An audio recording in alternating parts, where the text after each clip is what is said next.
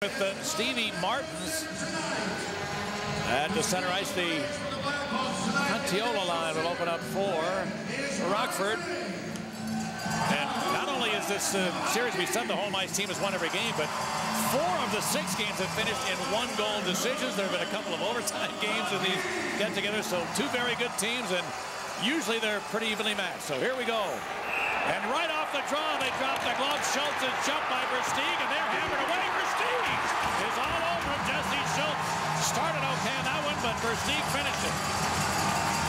Kwiatkowski was watching the puck on the near side. I did not see at all how that started, and boy, were they ever flailing away. Versteeg got a couple of shots in late as Schultz went down. Not sure if he just lost his balance. I think most of these punches, you can see both guys chuckling. I think we're all helmet. Versteeg definitely on top. Got a bunch of shots in, but I think on top of the old noggin. Jesse Schultz, you can see he's having a smile. Good left by Schultz, but he falls down, loses his balance, and I don't think any of these are doing any damage. Well, what a start. The message they wanted to send with 4 seconds left in the last meeting gets sent with 8 seconds gone. Taking place, he was almost to the top of his crease, and a nice intercept. Lewis. Hold it to Krog, bounce it rink wide, Kwiatkowski, bring it, he scores! Joel Kwiatkowski, another power play goal for the Wolves, and the D-man goal-scoring leader in the league, able to get his 17th of the year, tying a Wolves record. And is tying a Wolves record. Andy Delmore with a record, although he didn't play the full year with the Wolves, played the majority of his time elsewhere before coming around the deadline. I think Crawford, if you watch the expression from Crawford after the puck enters the net, he does not see this. Jim Fahey in the lane, the shoulder shrug, you see the arms go up like, I couldn't see that. But what a blast. When anyone can shoot the puck like Kwiatkowski got a screen, if he hits the net, it's going to be in. Lovely shifted to the right side, and it bounced back to center. It's going to be a 2-on-2. Sterling racing in there, has Little with him. There's Bryan Little. Sterling open net. What a give and go. Brett Sterling finished it from Little, 2-0. How about that speed? This line continues to have success because of their ability to let the puck do the work and get themselves into open areas.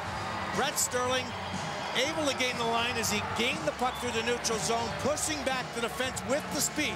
Dishes it off and flies right by, and in return is there. Almerson, the defenseman, hadn't played well. I don't think he could do too much more because he didn't have a lot of support, stayed in the middle, but the feed itself was perfect. And of course, you got to drive to the net to open things up, and of course, Sterling did that. Crawford had to face the shot thinking it was coming that way. A little bit more forceful on a forecheck. Stokes' pass didn't connect, and comes right back to him. There go the Wolves on the forecheck. Stokes pressured in behind, coughed it up, a center pass from Sterling, they score! Bryan Little and Brett Sterling made it happen. These two have been dynamite tonight. And the Wolves forecheck leads to a 3-0 lead. How about that? Just talking exactly about that.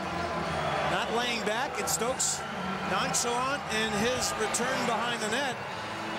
And he had no idea. You need more communication from Corey Crawford in this situation. Sterling all over, strips the puck away on the back end, and give credit to Little. He beats everybody first to the net. Head up, knows what's happening. Nesbitt, I believe, is the second man coming in. He's late, no one around. And an easy goal because it was so quick. Crawford had no chance. Don't have to play that. Could have been costly. Now Versteeg with a keep in. Bickle runs it to the corner. Fraser looks back to Versteeg, a long one-timer. Never got. Oh, it did get into the net. It deflected, I think, at least twice. It looked like it was going to get tipped and go way wide. All of a sudden, it was in the back of the goal. It hit Bickle, Pat. Brian Bickle watching the play and actually just standing there to see, trying to find where the puck was going after the funny shot from the point. And it hits him, I believe, in the chest and drops in behind Pavlik, who was out on top of his crease. Fraser back. The one-time shot is up in the air. Yeah, it hits Bickle in the chest. He's turning to his right. It glances off him. So Versteeg's shot, you can see it hit initially off a Wolf's shaft, I believe. Move right, and then into the midsection of Bickle.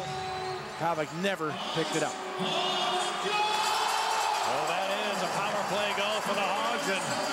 2-goal Chicago lead.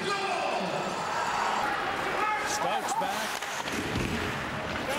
Held in by Fahey. Giroux out of the corner. Haydar's back door. Giroux right in. Trying to stick him with the goal. Could not.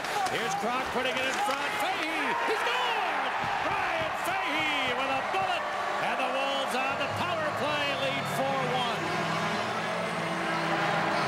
That's a huge goal.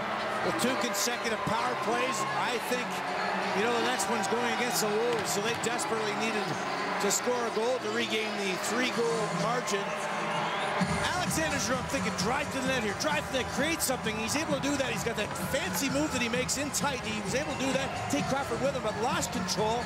And then I believe Krog from behind the goal collects the puck and head up all the way. What a nice pass. He goes through all the players, back to Fahey, the last man. He rifles it top shelf with everybody trying to block it. No chance for Corey Crawford. So the second power play goal of the game for the Wolves. They're 19th against Rockford.